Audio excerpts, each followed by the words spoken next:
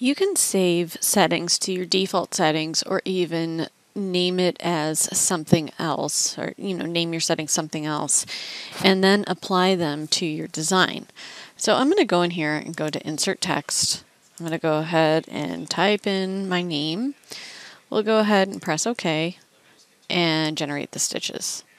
When I generate the stitches, it does go to default settings. I can see that right up here. It's got default because that's what I started with. So I'm going to right click, hold, and drag, select the areas, and now go to my stitch settings. So I can hit property settings icon up here. I can also hit the space bar. I'm going to left click here. And then I'm going to change some things within the satin. So if I go to underlay, maybe I want to change my density of the underlay. I'll change the density. I'll apply that. Maybe if I want to add more underlay, if I want to change the pull compensation, I can certainly do that. I'm going to go here to the satin. I'm going to deselect the break long stitch, and I'm going to change the density to 0.38. And once I do that and hit apply, I'll then hit save. Once I hit save, it'll ask me, okay, what file name do you want and where do you want it?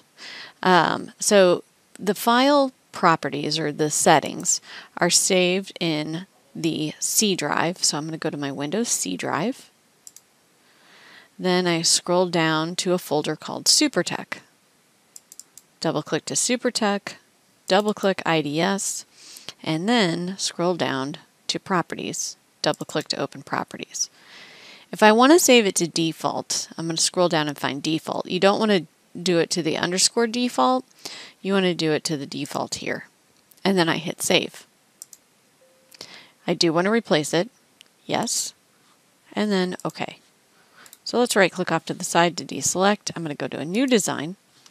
Default is already selected. Again, I'm going to type in my name. It's already there, just because it always defaults to the last thing you had in. Press OK, and then generate. So if I right click on one of these letters, you can now see actually just down at the bottom of my page, this is 0.38, the density. And the other thing, if I go to the underlay, I did change the density of the underlay. So now it saves that as default settings. If I want different settings, so let me select the areas. I'm going to go ahead and go to my stitch settings. I'm going to go to my pull compensation. I'm going to make that 0.55. Just to make things a little bit different, go to satin, change that to 0.37. I'm going to apply that, and then I am going to hit save. It defaults to the last folder that was open, and I am going to name this Andrea. And I'll hit save. And OK. I'm going to right click off to the side. I'm going to go to a new design. And under default, I'm going to type in Andrea. Hit go. If I right click on something, here I've got my default settings. I'm going to go to another new design. I'm going to find Andrea. Right there. Left click on that. Then I'm going to enter in my text. OK. And generate.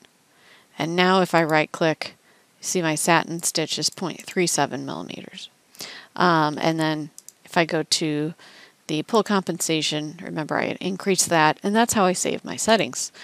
If I want to right click, hold, and select, and then change that to, let's change that to default, and go, it changes it to the default. So those are different ways that you can apply your settings. So you can select an area, you can choose from here, what setting you want, and then generate, and it'll change it to that setting. Or you can start off just with the setting, that you choose.